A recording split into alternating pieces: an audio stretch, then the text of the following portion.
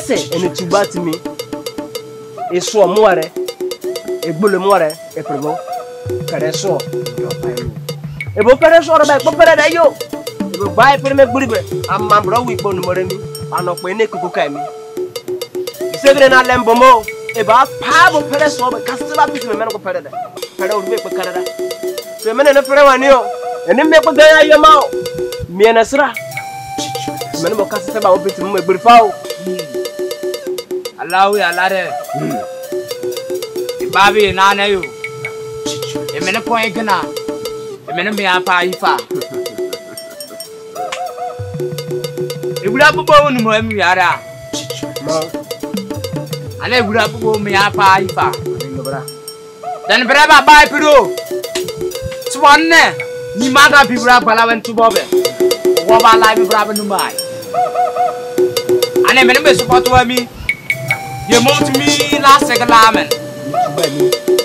Emenen tuba to me. Iperbo. The castle was so amino. Ma. Let the soraba.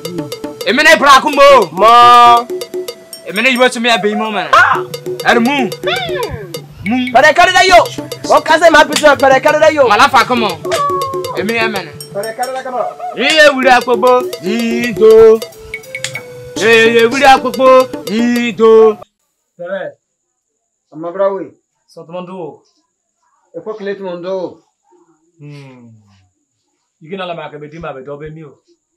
Oh. Amma brawi. Tiki ya boton tumake. Bedime mena pono na tima bo. Enya na siri wala ke blube mi awo. Mimi chekuwe mimi alala ke mimi mamando akame back mu de pere mena witu oziana. Omone ene pere ko omone back amado wona emo. Oh. Alala ne mo na nge na mi kemeke. Emene kuraba bo abana timi yana mene ene pere kurumwe. Yo. Ko ngana po bala be mande ba ben so to bo. Ba du amado siri akweni bido ai. Anendo ne izukezuwo. Ezukezu. Mbama ne ezie mbama. O wiki mwela ko me apere na mesia. Kare pere ba ka bo brado te afa o. Ana afa ba amase mimi. Emene pere ko ala de so e ke ba do emo. Ala le ba pra ke ba fa o. Ana ke na bo na mimi pra ke mimi ma ba pra be mo de bu fa o. Ama brawi. Pere. Do emekam. Ina ba gbori na awere. Elale na momo na imo wi ko gba mo emene kure gba brabe. Mala fa kam. Mbama mi yakọ yi pere mena emene be pere bom se ne kama pere afa. Bom se ne war kwa mo afa ne war ka ne kwatimi men. Mbama yi na na fi be ne bra ko tie men. Ko bom se ne kama pere afa. Ko ne ko ne war bilu ga to amen. Ando mala fa kam o. Ando timi dio e gbori fa o. Do emene ba zari o. Do krotmi o.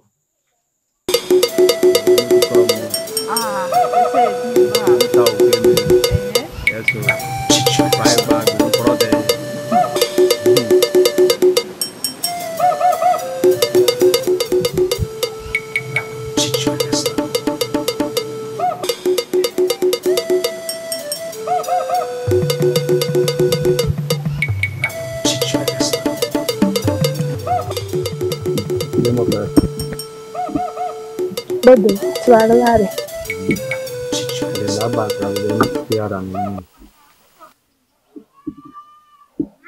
So, mena me lolo, zebi, swama ke disake mena dame again. Sragan, eh?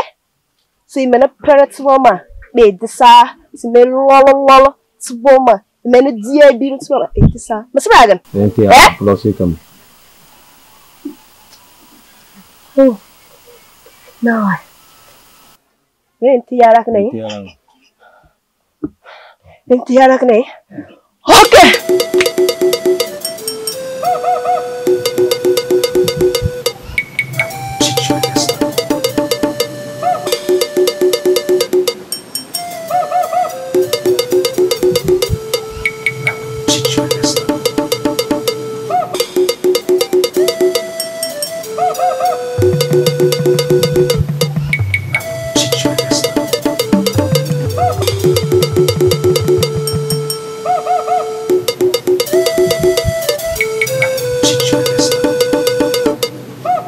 Alale. Wala be da we. Pisi ke base muka ke mi wala ke mena ko pere ke kasba mena ko no do to mo. O ma ke be na embra. Pere be ku mai gberi. Eso to mo. Bo kasika ko mo wona me ma fao. E fu wala wait mo. Zi wala mena. Eno wait mo ko be ba man pere na bo kas bo pere be. Mo ba na wara ba timi na ba kare be ko la de. Bisu wona ke mo wona mo. E mo kare we ko ngana ko la mo. Akara we ya. Ba ni ko ngana pere sira. Bo pere be. E be da we ba mo ko ne. Me na ko mo ko tu ba ti ma ko we ku tu ati ma ka. Bo pere me no ko wa bloso mo. Bo pere me no wara ba ti ma ko bloso mo wona ke me no ma mi o. E me na ke ko mo ka se bi se ri mo wona me no mo ni o. E ba gba e pri o. E mo mo na ide mo ba ma bra we du aden ka mi. Si den ka mi. Be ka se se dire mo ko mo wona me. O ko ko ti ba ti me wona me. O me be be guru ni so. O mo na ka mi e mo. Gba e pri de. E me no mo ka ro wi la da ne bra ko me e gam. Bu ko me e gam. Pin ko me o nyimo. E mo na be mbe ko na ka se ba pitu ma ba. Bra ko ya yolo re. Bu ko ya yolo re. O mo na pere ko blo so mo ne ko so ko do en pere na. Be se gbere me ko le ma ro ti mo. Ye ne ke me ko le gba e pre mo. Ana ma ka me ko na ide mi o. Pere. E ko ka se be do siri mo ne me no mo na. E me ko blo so mo mo ne me gbere fa o. Alale. Pere. E mena ne be ba gbere mena pia. Ma bra we ke kasa me tin mo ko do mo ne gbere be. E me pia. Yo bi mi ni o. Ama bra we bi mi ni o. Alale. Pere.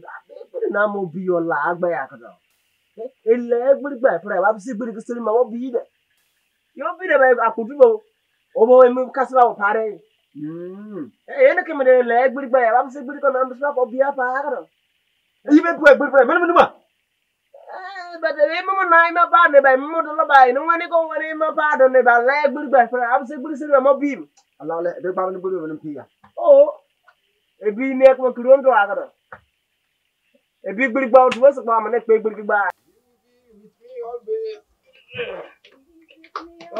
Jesus! Jesus! Me take it now, let me Jesus! Papa to me and go by man. Take it, but what are you doing here? What are you doing here? Many about taking me again, got me and a women. So we bring an answer to Embra. Eh? Dollar behind Mom 9 is all the dollar again. Light and darkness have nothing in common. So you better get out in the name of Jesus. What are you doing here? You blood-sucking demon. You but bring an answer to Omena. Eh?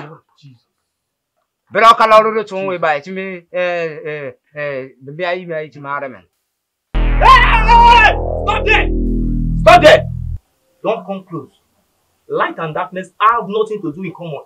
You better get out right now or be consumed by fire! A minute to me. Then why do you Mr. Craven? I mean, Meribe, a may pay me Bobby. Meribe, a minute, no dollar to me by Menabasa. A minute, why you came a barman. And make a lot to Bobby. And make a lot to Bobby. Eh? A minute, I mean, got to illuminate. Or better tell you about. It should be at me. I never book a match in a few minutes. By a tenement, okay? Jesus! Jesus! Let's watch ye. Oban Kalad, Koraman, and Gangwan, or Mia, you mean, eh? It's over, eh? If I'm white, tenement, again.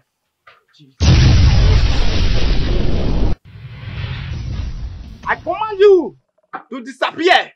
To die by fire in the name of Jesus! Cast you out! I cast you out in the name of Jesus! Thank you, Jesus. Thank you, Jesus. Thank you, Jesus. Thank you, Jesus. Thank you, Jesus. Thank you, Jesus. Sister Joy! Sister Joy! Come out. The Lord has done it. The Lord has done it. The Lord has done it again. The Lord has done it again. Thank you, Jesus. Come on, Kiki na le ma ka tebe mba se baba pu at ma kwando ka ba be mi awo kiki pa ma o Kalaguri o. Kalaguri a. Mimi se ku be mimi. Ko ngana ka ti mo ati maka ma ta sin mo. Oh! Ane ke ne be pa no puso de no kroma ki me ba mo te fo pe ti ma. Oh, Take over me, Conga Bansa, and a to mine, Bama, or Bangamo, Princess Ma. oh, to in Bama, oh, to have a power. Come on, the man a bear, Buba, and the mental of our blue donor. Markham Krogan Lawaka, Kogra, Yamaka, after I got tablet about Ponawaka, to Mapaka, we are permitted by a white mamma town. Oh, going in a gallant worker. You will see it like I'm in a paratamaca, Pono and me. Oh, going to be going to a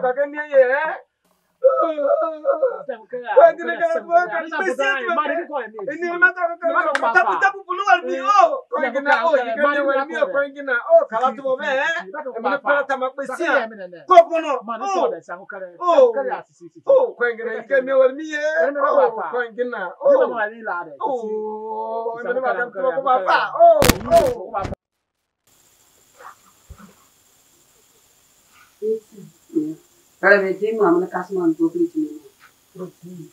Ok, nem tô muito não.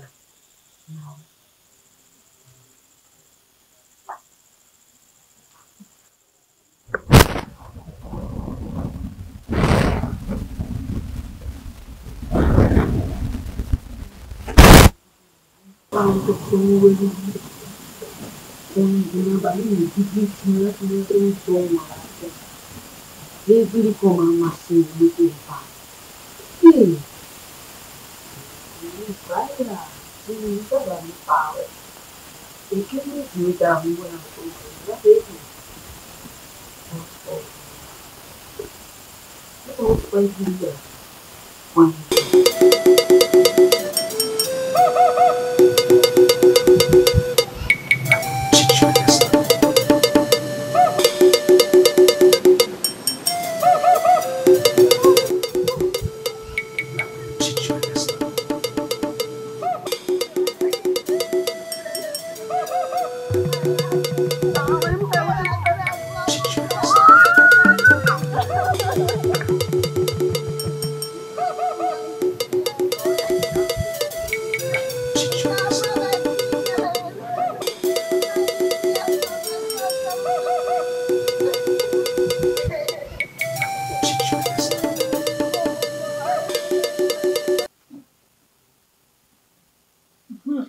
Michael Nam, you got that. Ebimobowei. Let's come up with a good man. People are not book up on me. Who come away to Peretama Puno from Antomasi with me? People are not book up on me yet. Maybe my super. Peretama do what the power. Why, Mom? Say, I'm any trouble. You know, city, I'm in a worry.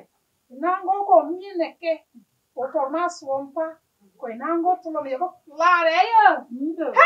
Hey, Secretary, I think I'm going there.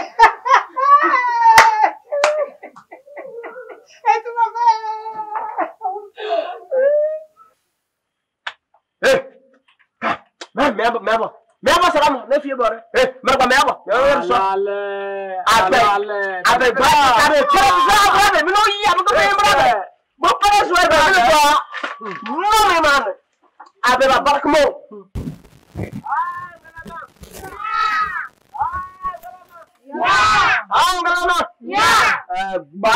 ba ko me me sura wala mbe wa beni be o mana ya pare to ambe aya ke mo ko pere kaswa on petini ne be se be do be mi be so ba sala beni be ko ni more mi o to mra se beni ma ya pere to ambe o se mo ko to gbele ore ni be do be mo bo ara ne wara ba ne mi o aro ba do bi ara brabe e me ne yo ka to wait mo no na wara go pere kaswa o petini mo wait mo fa ka fa do ne na mambra we pere sa pere so do sa do ne e ba pere so do ba lakare e mene pere do seribo e mene mo so da ai twabo e mene ko blota mene e birfao alale e me ba ko bo di ma ni mi ta ba I'm going to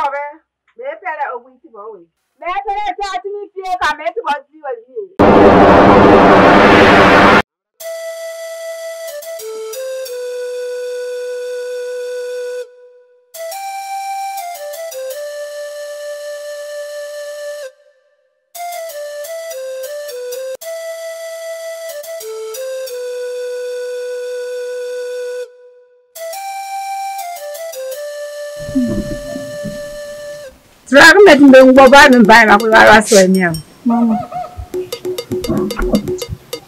That's what is on the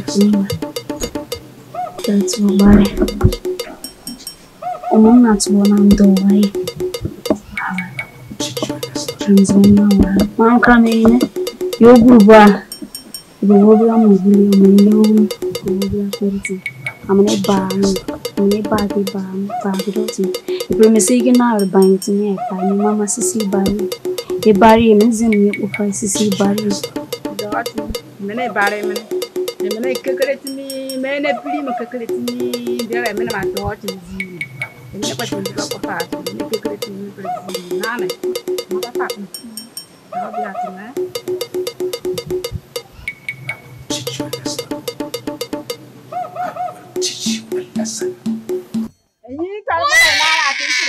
It's your family, and in the make a good market, a minute in family. You tell about it, and I'm going to tell about it.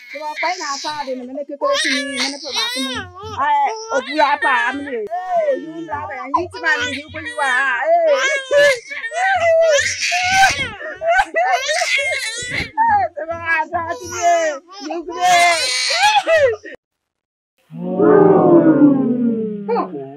Oh, yeah, boy.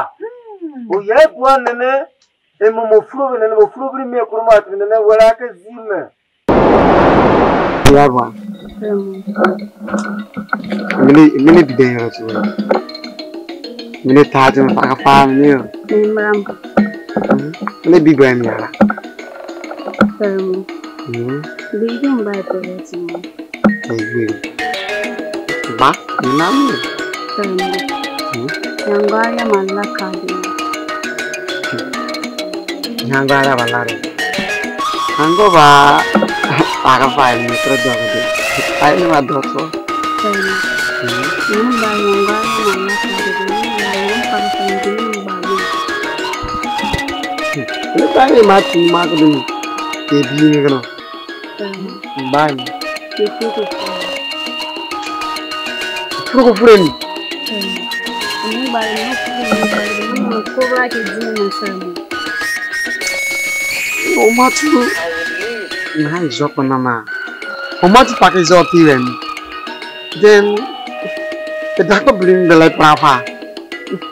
Anda ni kaya apa sih? Beli ni aku rum. Peremu me bari cari ni babram peremu. Peremu me bari cari ni babram peremu. Oh ya apa sih be? Itu berapa be?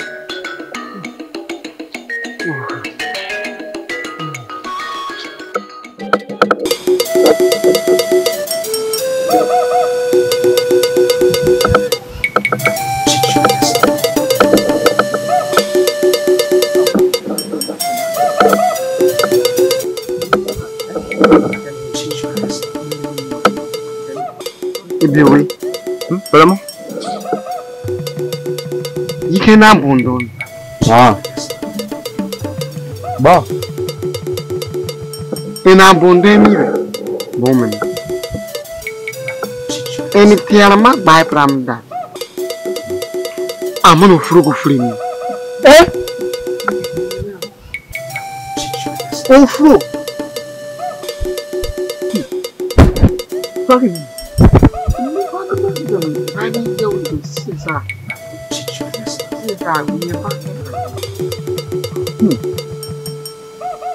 Vraiment? They could agree. Okay. A minute is in the biome, a premier brief up. A barren young here. Bring me a room. Or we bring me a room after. A full yam, a bar. Abba. A man I can battle.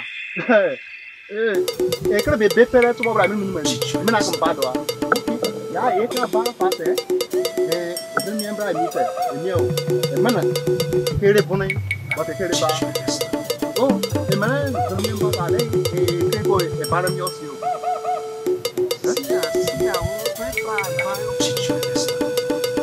Paramo? Yes, Bible ladder, a bad idea. So, yes, I know you can buy a pretty picture. That's what will you? You're a man. You are willing. No?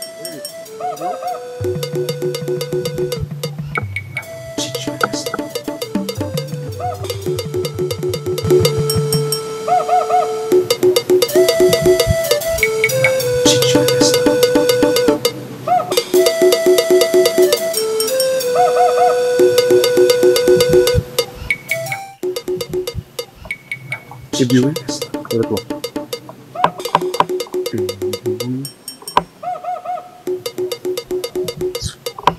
Ebimobowei, one time, Mama, what did you do? Anything, Mama? I'm not drama. To my by fire. Anything, Mama? Bana, ofro brimo. The chemical, whatever you need to be. I'm not telling you to be. Oh, I'm not about I'm not so on my come be a pack of them. I come in the cambo. Mama. See your planet. Alright, and then we go back. You want about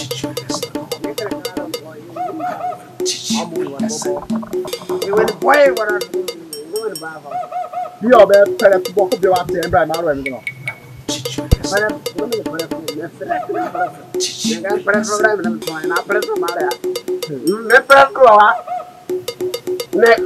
Community man, community man, dance for program. Is that? You want to get for us, community master. See, you know, okay, come on, you're married.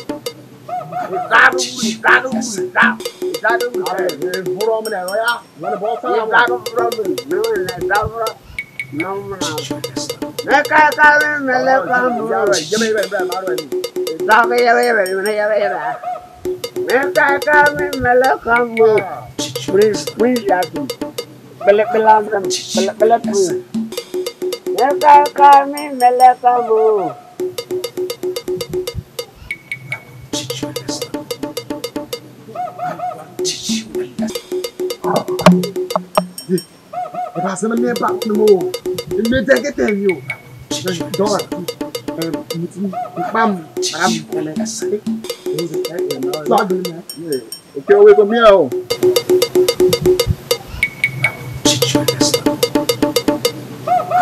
Teach you a lesson.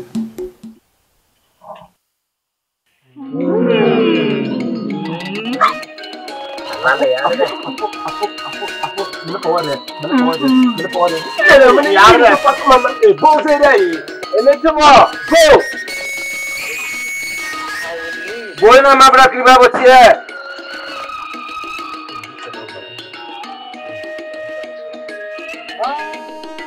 Galama. Yeah. Galama. Yeah.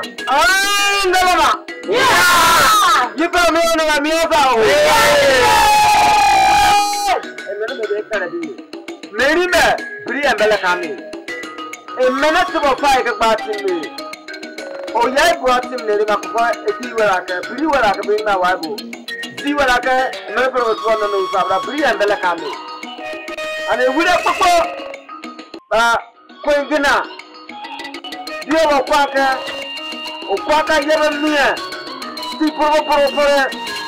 Papa, you about one of the coming mother and to go with you. We're bringing that there. Pastor, we there. Go by Bilbo, Yalekami. Kamakara Weaver. By Bilbo, Yalena.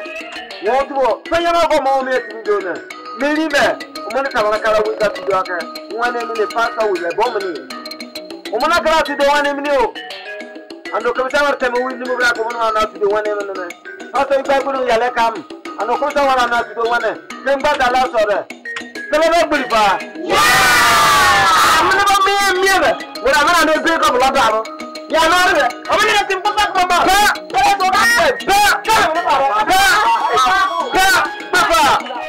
Wait, that's too. Maybe that. When I'm going to go, Quaka, and then tell me, Boba, the black or Momio. Yeah! Ado? Yeah! Ado? Yeah! Thank you, Chief. Thank you, Chief. Thank you. Okay, come here. Father, in the name of Jesus. Father, in the name of Jesus. I know I'm a sinner. I know I'm a sinner. Forgive me all my sins. Forgive me all my sins. Make me a new man. Make me a new man. Make me a new woman. Make me a new woman. Change my life. Change my life. In the name of Jesus. In the name of Jesus.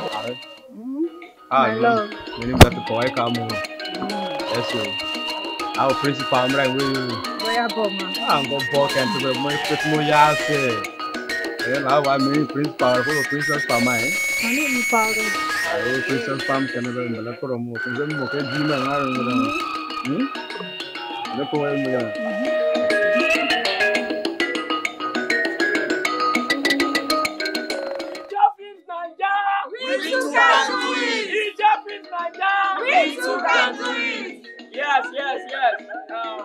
My name is Friday Ebimobowei Peter.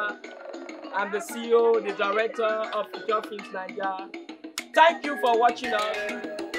We believe more jobs will be coming, but you keep patronizing us by watching our jobs on our YouTube channels and even everywhere, all the social media handles. Thank you. We love you all. The next person.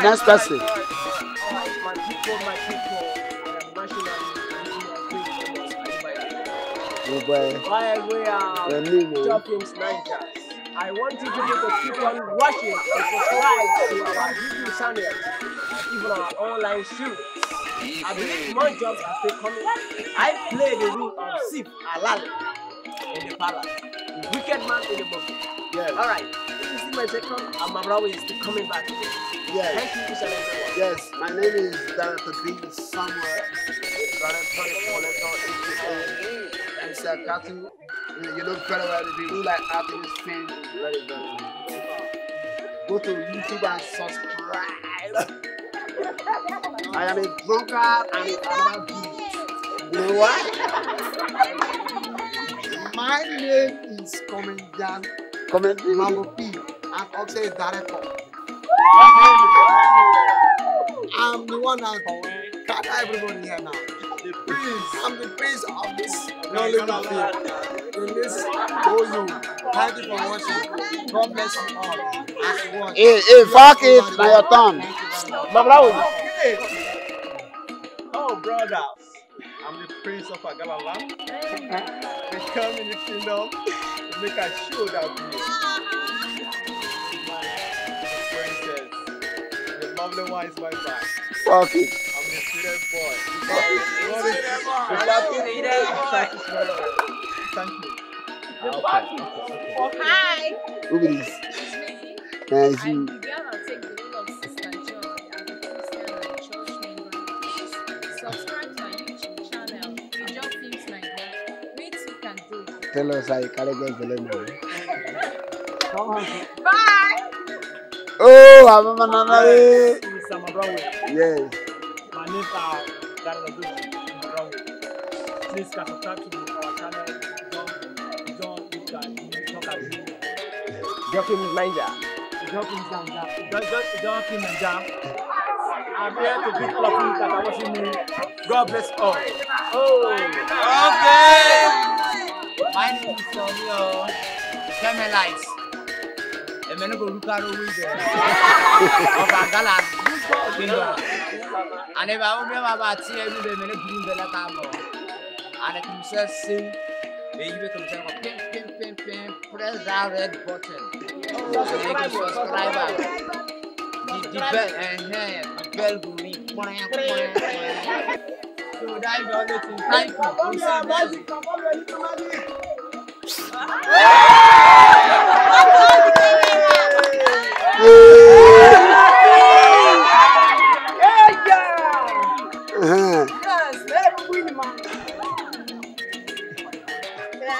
You know what I mean?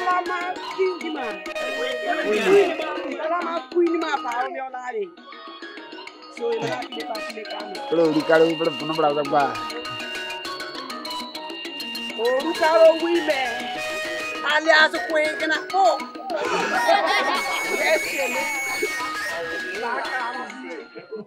Can't do it. Why can't do it? Be tiny. Why get up?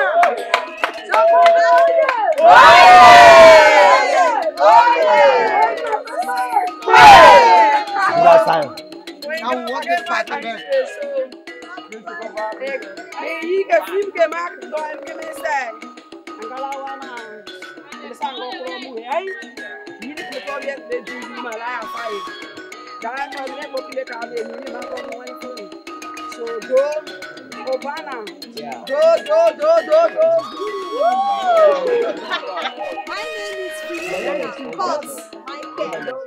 I was the one that took part of Princess. Please subscribe to our channel and press the red button. Good one. My name is I'm fake princess. The native doctor princess. Yes. My name is Sister Faith. I'm talking about I'm back to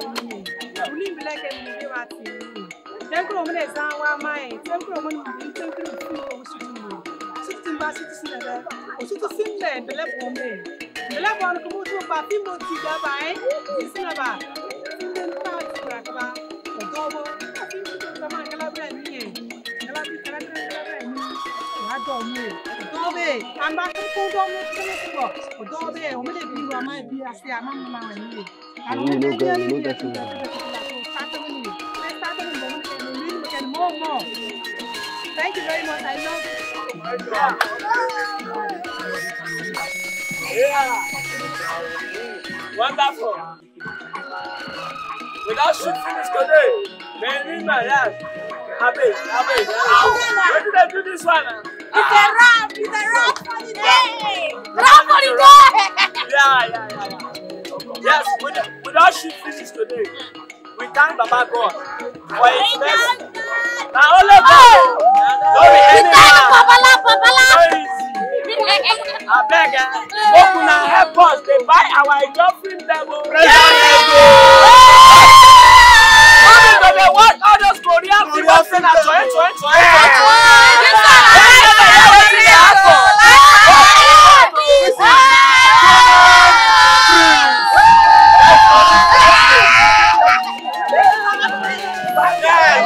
Precious life and direct. He speaks Igwe!